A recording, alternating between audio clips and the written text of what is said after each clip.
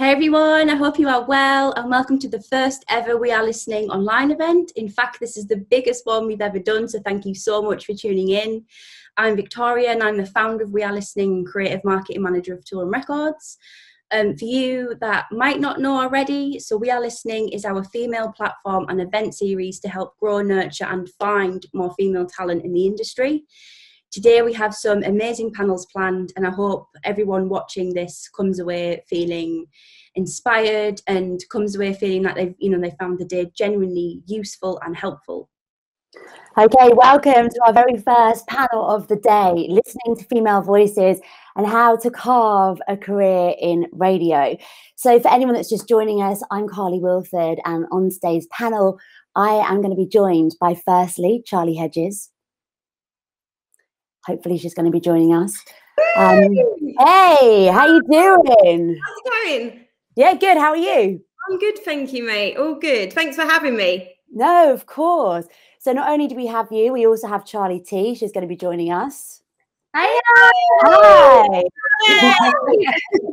And last but not least, Sarah Story. How are you?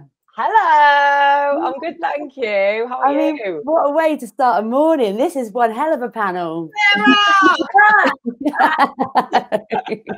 I just can't wait to be in a room with all of you having a little dance. It's going to be amazing. Yeah, it's going to be wicked. Now, look, radio is not one of only the most important and unique platforms for broadcast in the world. In the music world, it connects us not only to the tunes, but the artists that we love, whilst giving brand new musicians a real opportunity to reach new audiences. So if you're wanting to kickstart a career in radio, today, as you can see, we're joined by some incredible voices who have worked from the ground up to make their radio dream a reality. So what I'd love to do is start with you, Charlie. Tell us a bit about how you first got into the industry, what station you work for, how long you've been in that position, and the type of show that you do. So mine's a bit of a mad one, really. So I'm at Radio 1 now. I do dance anthems on a Saturday from 4 o'clock, which is like the dream. And also the dream, working with Ricky and Melvin still, Monday to Thursday, 8 p.m. at night. So my way in, long story short, basically I was 13. I always wanted to be a DJ, always loved music, loved writing as well. And I saw in this local newspaper an advert for this magazine was looking for a freelance journalist. I mean, I was 13, I had no experience whatsoever, but I just thought, sod it, I'm just going to contact them and see what they say. So I got in contact with them. They was like, do you know what, for the cheek of you asking, come along. So my dad used to drop me off and I just used to do loads of running around for them, making teas, coffees. And then it got to the point where they started letting me write some articles in the magazine, which was just mad. It was then at the time my dad was a London black taxi driver, and randomly he picked up one of the DJs at the time on Kiss. And if anyone's met my dad, which I know obviously there's a gazillion people in the world, but a lot of you would have met my dad because if you got in his cab, he wouldn't have shut up about it. And he's like, oh, he's an absolute ledge. He's the best dad in the world. And he picked one of the guys up and was like, look, my daughter's working for this magazine. Can she come up and interview you? They said yes, went up to Kiss, interviewed them, absolutely bricked it. Put to my pants, and then I just kept in touch with them. So every school holiday when I was at school, I used to go up there and do work experience, and literally anytime I had, all weekends I used to go up there. And it was only until I was just starting the degree in journalism at Harlow College, and I got a call from the breakfast show saying, look, we need a runner, we need a tea maker, are you up for it? And I was like, oh my gosh, like, well, I don't even think I said yes. I just put the phone down and got my stuff ready for the next day. And I remember my uni teacher going, look, if you do both this and obviously still work at Kiss, because I was working on the breakfast show at the time. So I used to have to get into the breakfast show about 4:30 in the morning. And I'd finish at 9 and then go to my uni degree. And my tutor was like, you're not passing your exams if you do both.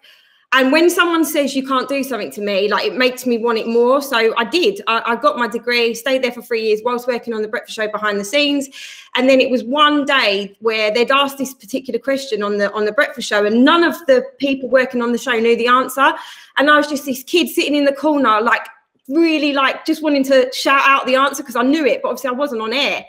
And when they come off air, they was like, you know the answer, don't you? Get on the mic. And that was it. And that was literally the start of me talking on the radio. Complete fluke, a question they didn't know the answer to. I knew it. And it went from there. Sorry, I said long story short. That was the shortest way of I love it. What a brilliant, brilliant story. And look, it's obviously worked, and you've worked really, really hard. You've grafted, and look where you've ended up, and you're absolutely smashing it. Well done, Charlie. Thanks, from one Charlie to the next then. Charlie T, tell us a bit about your journey. I love that story, Charlie, by the way, about your dad. I've heard you tell that so many times and it never gets old. Ever. So good. I guess mine weirdly is a bit similar to the other Charlie. I've done a multitude of different things apart from radio. So I used to love drum and bass when I was younger. I almost failed my uni degree because I was going to raves all the time. That was kind of like my first taste of electronic dance music. And then when I finished uni, I decided that I wanted to be a music journalist. So I went and interned for DJ Mag right in there. I did an online think tank for Sony Music, which was like a 16 to 24-year-olds think tank where they would send me artists and I'd review them and stuff to get kind of a younger opinion on it. And then I went and decided that I wanted to be a presenter in front of a camera. And then D&B TV, I auditioned for that. And I was the presenter for Drum and Bass TV for years, interviewing all the biggest drum and bass stars. And then off the back of D&B TV, I got poached by a community radio station called Westside FM, which is in West London. So I went and did 3.5 years there, and then I entered a competition called the KISS Chosen One. Yes! 2013. Wow. And I won that out of 6,000 people. So yeah, I've done quite a lot of different things with the music, whether it be journalism, presenting, radio, but yeah, just was kind of a bit of a yes man for years, and yeah, just kind of tried everything, and yeah, here we are now. Yeah, that's the thing, isn't it? You have to just work hard and graft from the bottom up. And even entering that competition, the KISS Chosen One, so many people entered that, and you can sometimes think, oh, it's never going to be me. But look what happened, and you've had a long career in radio ever since. Okay, Sarah, what about you? Tell us a bit about your journey. So I've always been a massive radio lover, geek. Got into it when I was about 14. I did work experience, or 15, whenever you do work experience at school. I did 2 days there, and they let me sort out the CDs. remember them. And from that, they let me kind of do flyering for the radio station. So anytime there was kind of an outside broadcast, I would go and hand out flyers and get people on stage and stuff. And that's how I got in with the people at the radio station. And then I got my job with them when I was 16, co-hosting a show on a Saturday afternoon, because I found out through someone else that someone was, this is awful really, someone was going to get the boot. So I rang them up and was like, can I have their job? And they were like, yeah. So they gave me a job. So that was my Saturday job when I was 16. And that was in Cumbria, where I'm from. And did that for like 2 years. Then I went to university in Liverpool, did a music degree, did university radio, thought I was Annie Mac playing like techno on a Friday afternoon. And I was terrible. I was terrible at it. And then when I was 22 or 21, I moved to Leeds and got a job in a call centre, but really wanted to get into radio, but didn't know anybody in Leeds that did it. And then another thing I do is sing. I write music and sing, and I was in a band, and we got interviewed by BBC Introducing in York, and the girl that interviewed me was just so nice, and I said to her, again being cheeky, can I get a lift back to Leeds with you? And she said yeah. So I'm in the car, I'm asking, do you know anyone in Leeds to give me some advice, to like get me in somewhere in the radio industry? And she said, yeah, I met a guy from Capital that runs Capital Leeds last week. Do you want his email address? She met him at a house party. And then that was it. So I emailed him and pestered him for about a year. And yeah, and that was kind of I didn't just get in like that. Like I had to do demo after demo after demo, because I was a bit scared of presenting on my own. So I did it with other people. And then, yeah, started working at Capital in 2014 and left last year. And I've just started covering at Radio 1 now. So it's been it's been a really like fun journey, and I've worked all around the country for different capitals, doing breakfast shows, drive time shows, dance music shows. So I feel like I've covered quite a lot of the radio shows that you can do, which has been a lot of fun. Brilliant. Now, Charlie Hedges, I just want to come back to you because you obviously mentioned working behind the scenes on radio before becoming a presenter. So what I'd love to know for anyone that's watching this, obviously there's a really unique relationship between a presenter and a producer. Tell us a bit about that relationship and how it works day to day. I mean, your producers are, for me, the unsung heroes. They are the ones that should be getting shouted out 24/7, because without them, you don't have a show. And for me, like, I actually see my producers more than I see my own members of family. You basically are in a relationship with them, and that relationship has to be a good one. I mean, I've never worked with anyone that I don't get on with, because I'm not that sort of person anyway. I feel like I get on with everyone, but my producers, I'm so lucky. So in the weeknight show with the boys, I've actually got 2 female producers now, which is like, big up Katie and Rosie. That's incredible. Like, we're talking about girl power today. Do you know what I mean? It's just incredible. And then I've got Nathan, who does my dance anthem show. Equally, they're just the most important people in your lives, and it is a complete 100% team effort. Without them, the show don't exist. Without you, the show don't exist. So you just have to have the best relationship. And also, do you know what? Honesty. I feel like you need to be honest. If there's tunes you're putting in that they don't like, they need to be able to tell you that, you know, if you've done a link on there and you sound crap, they need to be able to tell you that that weren't your best performance. You need to sort it out. So you've just got to be 100% honest with each other and worship them, because they are the most important people in your lives, for sure, in the industry. Charlie, how do you work with a producer, and what does a producer do day to day? So I've done a multitude of different shows over the years. Now I'm predominantly specialist, and I do a dance music show on a Friday on Kiss Fresh, but I've covered everything. I've covered you, Charlie, when you were on Kiss, Charlie, Ricky, Mum and Charlie, covered drive shows, daytime shows. So producers work differently across the board, really. Specialist, you mainly curate the music and you put the mixes together yourself, and the specialist producers will build it or help you with the guest mixes. But a daytime producer is just so vital. I don't think people realize they're geniuses, the way their brains work and the way they come up with ideas that are innovative and, you know, just so interactive with everybody.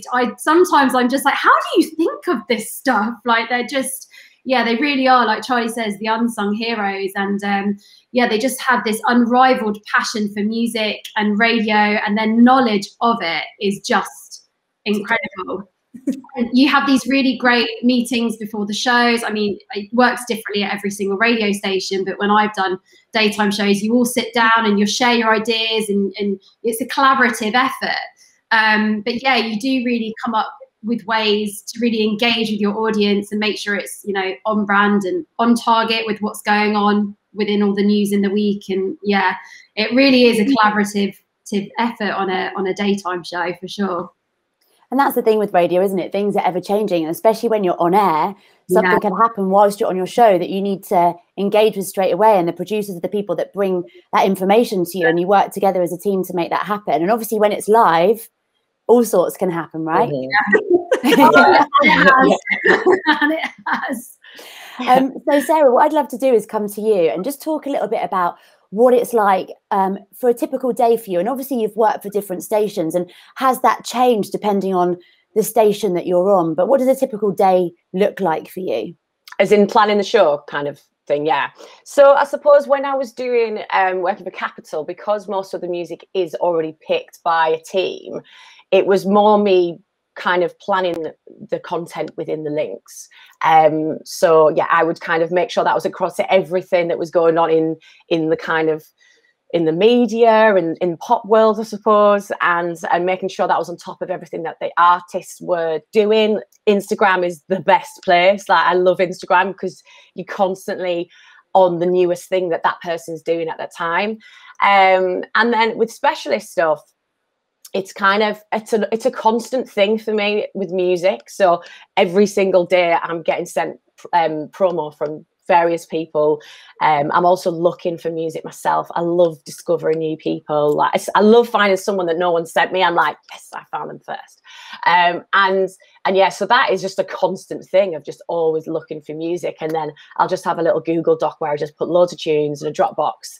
And then what I have been doing with Sam, who's my producer at the moment, is we will just sit one day and listen to everything that we've picked. And that's the hardest but the funnest part, because it's like there's so much amazing music, I want to play all of it, I don't have time to, so then you've got to really kind of whittle it down. So I feel like that's just a constant ongoing thing, the specialist stuff. So Charlie Hedges, for you, obviously your show's a little bit different because you're on almost every day. Sorry, guys. Sorry for boring you all. No, absolutely not. Tell us a little bit about how your day differs potentially to maybe a specialist show that's maybe music led. Obviously you have a lot of music on your show, but it's also quite topical, isn't it? The things that you talk about. Yeah, so we're lucky with our weeknight show, because even though it does come under a specialist show, we still get to keep the element that the three of us love, and that is I suppose the banter between the three of us and just like chatting about normal everyday stuff. So for that show, in the week, it consists of a once a week full meeting with the whole team, including production, obviously. And that is going through talking points, music. So what free plays we all want to choose. We all get a certain amount that we can put into the show, which is wicked.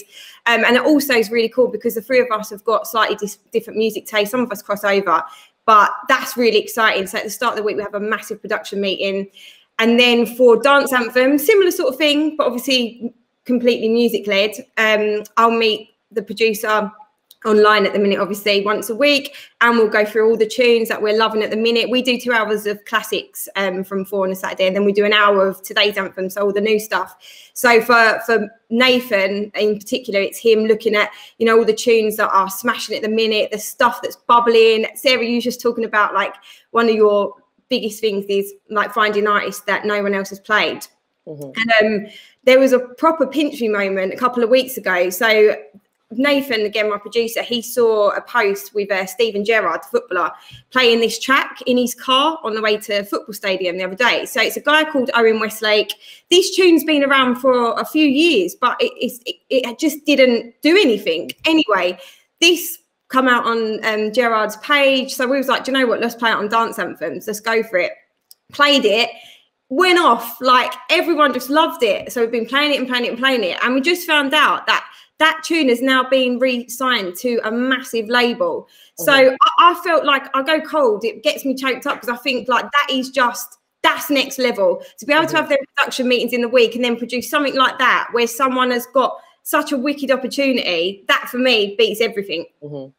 Yeah. And it's quite a big responsibility because you are actually helping to give these artists such a massive platform. Like, I just released a track on Toolroom, obviously. And I never, when I was on radio, obviously understood its power.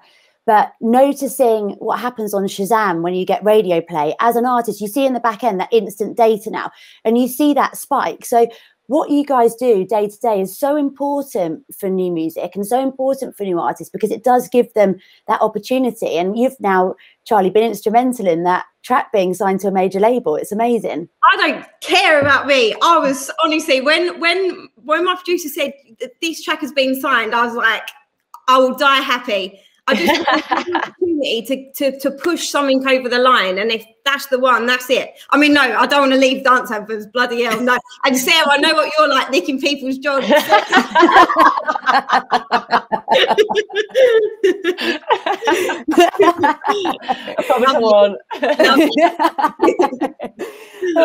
So we've mentioned quite a lot the difference between specialist and daytime radio, and Charlie, you've mentioned you've worked in both. For anybody that doesn't really understand that, can you just break down the difference between the two for me?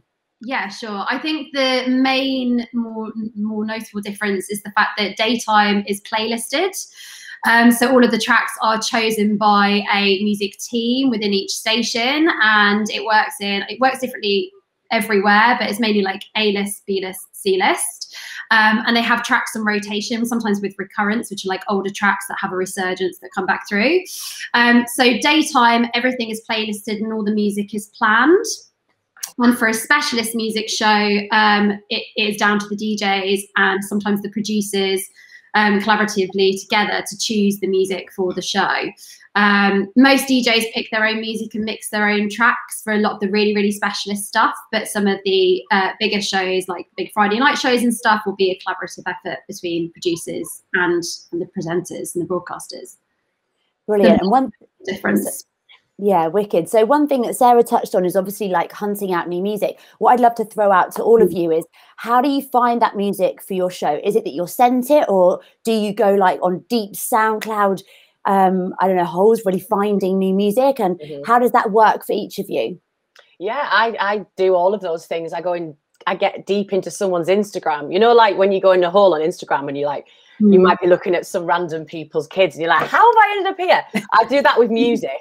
And I've discovered quite a lot of people through following certain record labels, and yeah, through Spotify maybe, or SoundCloud. SoundCloud's obviously a good place because that's generally really new stuff that's not been released yet. And a good thing that I found is just having my promo email on the top of my Instagram, getting sent so much stuff. And it does take a lot of time to go through some of it, but you can find some gems there. So there's so many different ways of finding stuff.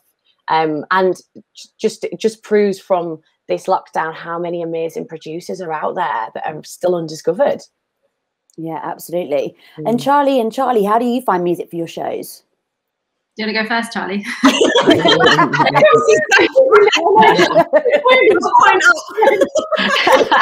should get a code before this, shouldn't we? Yeah, so for me, pretty much everything that Sarah said. So I feel like the Owen Westlake track I just told you about, that came from Instagram. TikTok, you'll see like a tune bubbling on a TikTok and you're like, right, get on it, because that, you know, in probably a day's time is going to be so big, someone's beating you to it.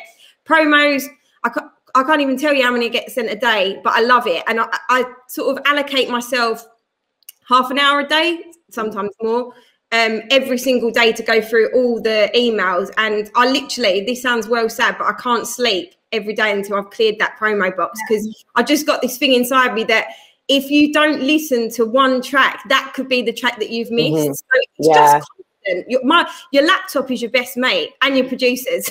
Yeah, I also find you have to be in the right mood to listen to stuff, because I've listened to something in the morning and then gone, I don't know if that's quite right, and then gone back to it another day and gone, I actually really love this. So sometimes you need to listen to things a couple of times. And you have to be in the right mood to do it. Let me do this. Yeah. Charlie. Yeah, music, exactly like you said, music is so contextual for me. And another thing I love to do is watch some of my favorite tastemakers playing sets and streams, because they get the music before anyone in radio does. DJs are on separate mail outs and they will get everything exclusively. So watching some of your favorite tastemakers that are much, you know, in the higher echelons of the musical world, you'll get those gems and you'll go for ages, oh my God, what is that tune they played on a boiler room? Or, oh my God, what is that tune they played in their set? And you'll be listening out for it for ages, waiting for it to trickle down. But yeah, that's a great way to jump on top of stuff before it kind of comes through. And I think watching someone play a track out is, sometimes it sounds so different DJing it out than it does in an inbox, in an email. And I'll have a track that I listen to, I go, oh, I quite like this, and I play it out and it goes off and it's like, oh, it's for that. It's utilized for the rave, not necessarily for sitting at home or in your car. So I think that every track works differently. And like you said, you can listen to it in the morning, not feel it, and then just kind of have it on in the background in the afternoon, be like, oh no, I really like it. But same thing, I think, for people coming through that want to kind of get on promo lists and stuff, just work out who the labels are that you love and like kind of pester them. When I was on Westside FM years ago, just community radio station, I managed to get onto loads of big promo lists and I was nobody doing nothing. And I just pestered them and just messaged them every week, like, played your track this week, love this track, love this artist. And you just, have to be kind of militant. But it's definitely a mixture of things. And like you said, on Instagram, following your favorite artists, because a lot of them give away free downloads, which you won't get in your promo lists. Just keeping on top of your feed and seeing things coming through as well. Yeah. Quite a few of those in lockdown coming through, and I'm like, oh, free download. That's a really cool thing. So one thing to touch on here, actually, for new artists and anybody that's watching this, just take your chance and send that email, send the promo, because as you can see, Charlie and Charlie both said, and Sarah mentioned it, they love sitting and going through all of their promos. So even if they don't reply the first time, people are listening to your music. And that's something that I learned early on within this industry, is people do read their emails. Just because they don't reply doesn't mean that they haven't read it. So you've just got to keep on at people. You have to, haven't you? Don't you think? Yeah.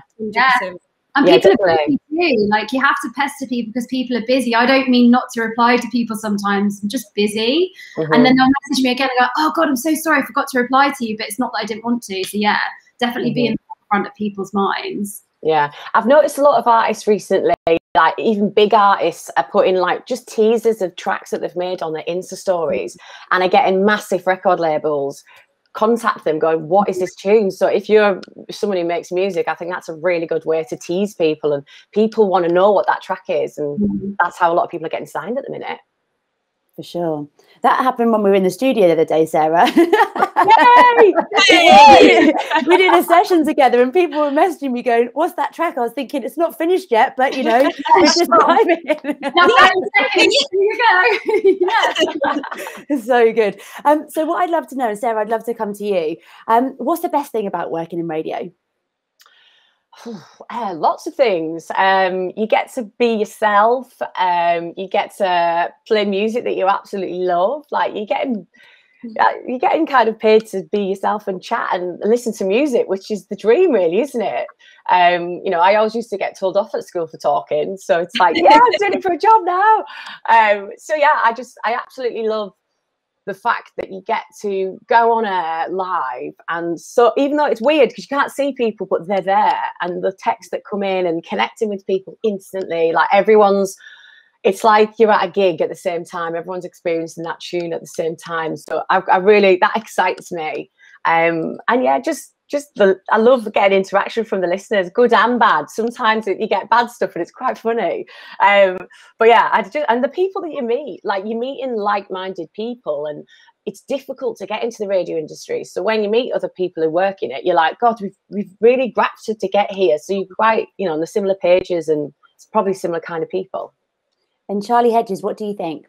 What's your opinion? Interaction with people. I feel like this last year has summed up exactly how important radio is for not only everyone listening, but as a presenter as well. Like it's been such a comfort blanket for me personally the last year.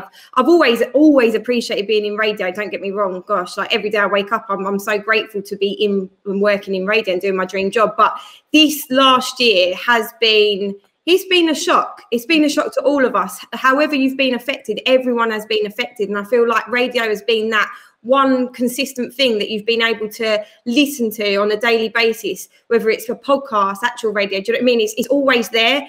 So I feel like it's that one person that you always have in your life. And for me, like I've had some really, really scary, dark times the last year. And going into work, you know, Monday to Thursday and on a Saturday has been literally everything to me. So for me, it's the interaction. And of course, the music, you know, being able to rep dance music, which is my passion 100%. But if I had to pick one thing, it's being able to communicate with that many people. It's just the best thing in the world. Well done. And you're so right about radio. And especially when people are feeling isolated and alone, you put it on and you hear a human voice. And I think, you know, streaming's amazing for listening to music, but this is the one thing, especially this last year, that people really needed, I think. Charlie, what are your thoughts on this?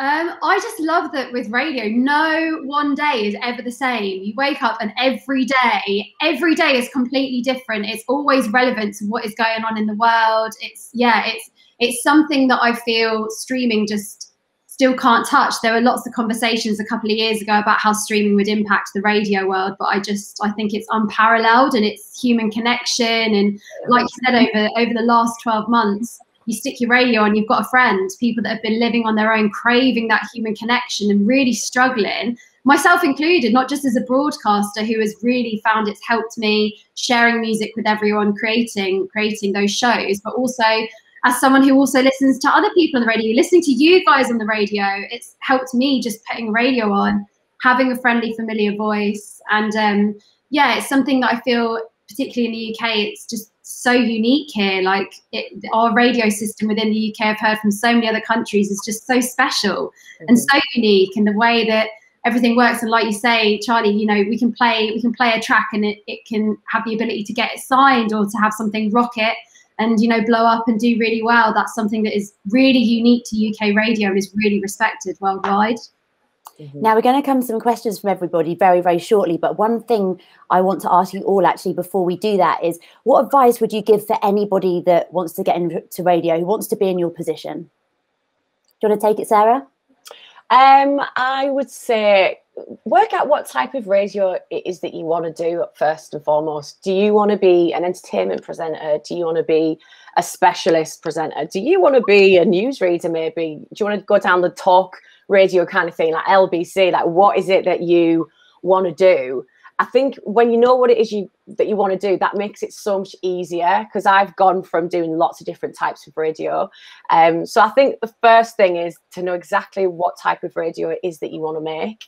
And then try and get a demo together. Like, work out if it is dance music you like, get loads of amazing dance music that you like together and try and put a demo together. Because if you can get a demo that's, I don't know, 5 minutes long and try and get it into the hands of a boss at Capital or Kiss or Radio 1, that's where it all starts, really. So yeah, I would say work out what type of radio it is that you want to do, and then try. I mean, and do you know what? You don't even need to get into a studio now to do a demo. Like, you can do a demo on your laptop. I'm sure you probably do it on GarageBand, right? On a Mac.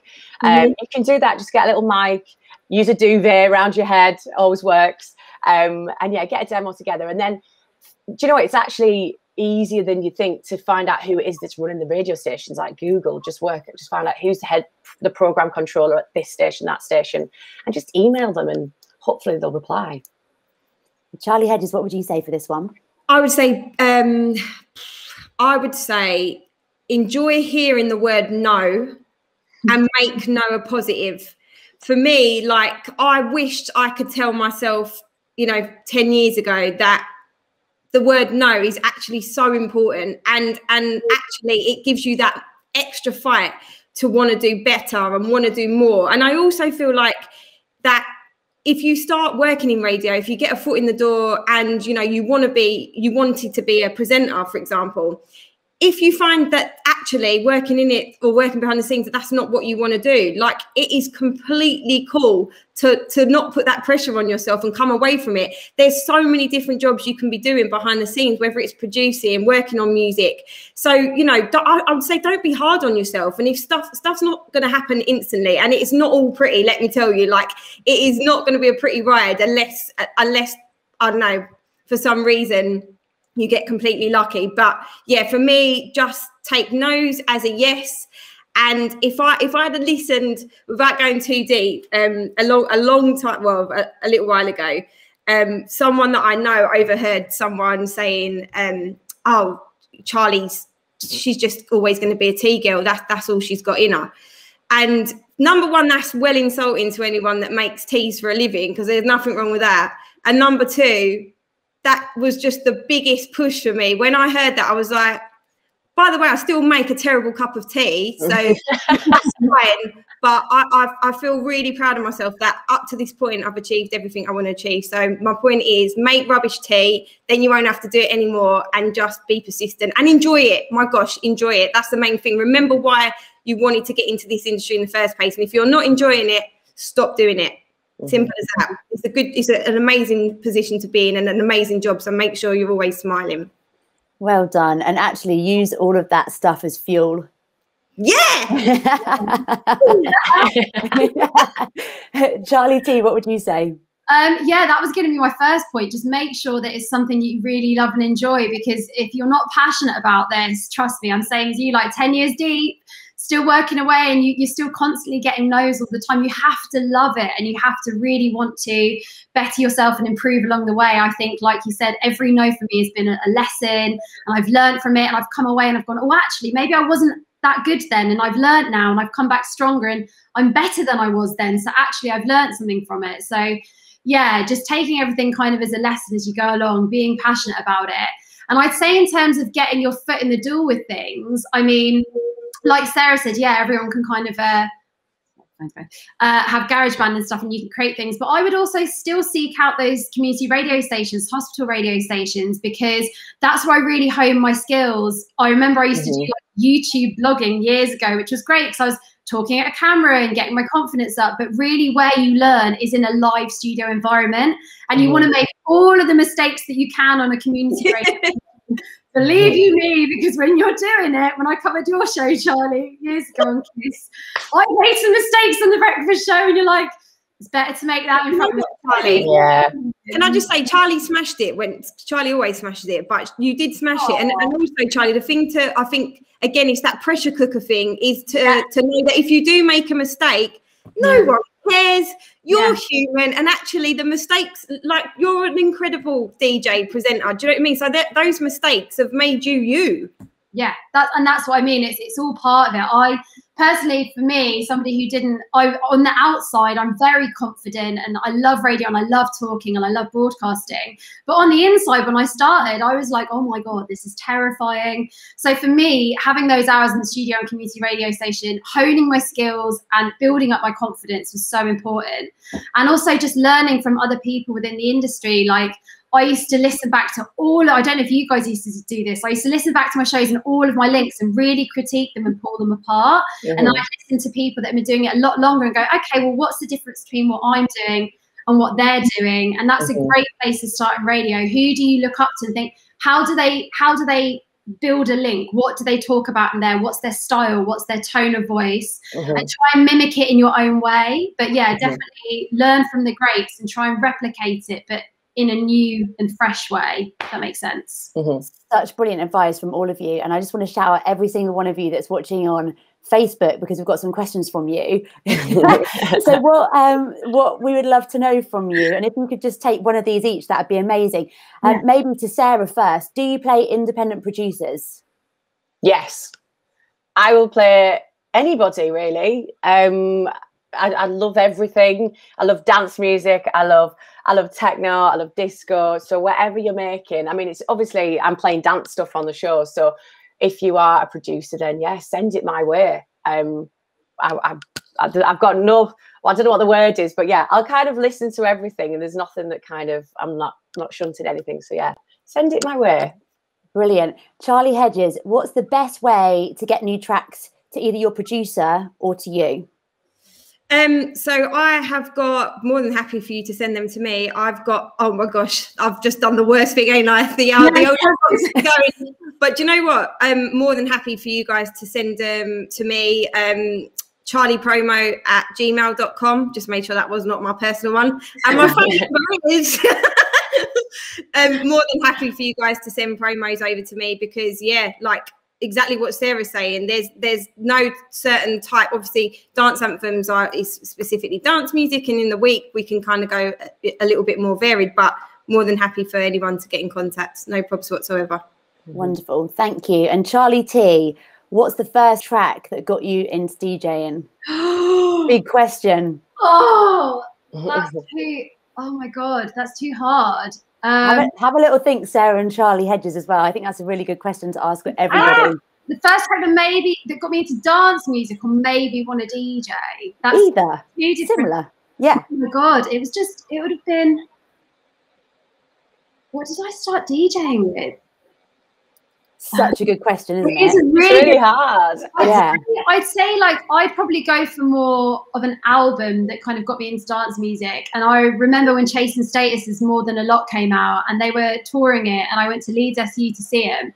And I remember being on the front row looking up at Chasing Status and MC Rage and being like, that is the coolest job in the world. I will never get to do something that cool. And I just remember this really weird pivotal moment going, that is the best job in the world. That is so cool.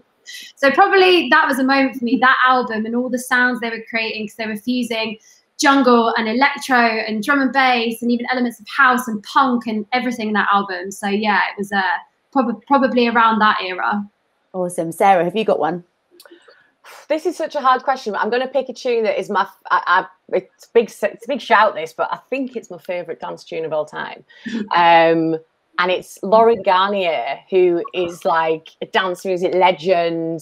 He makes like house, techno, acid house. And there's a track called Man with the Red Face, which Mark Knight actually kind of re-edited, and he released it like 2008, I think it was. And that's how I discovered the original, through that version of it, Man with the Red Face. And then I discovered the original and I was like, oh my God, this tune's amazing. So that's what kind of really got me into this whole dance music thing.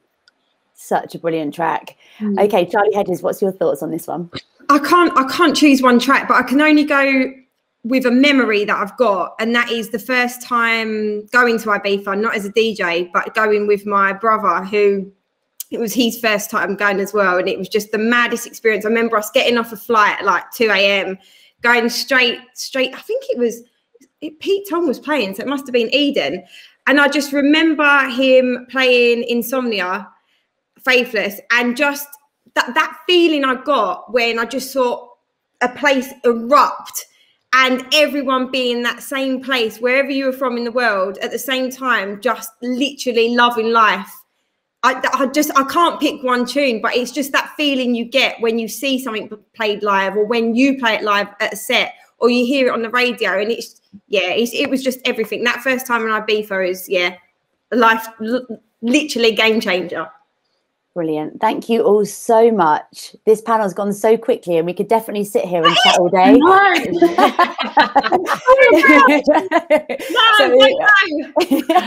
I just want to say thank you all so much. Thanks to all of you who have been putting your questions forward. And the next panel is going to be really amazing as well. It's called The Power of the Collective, working together to create inclusivity, with some brilliant people that are going to be joining us on that. So thank you all so much, and hopefully we'll see you all on the dance floor really soon. Yeah. Thank you. Good luck, everyone.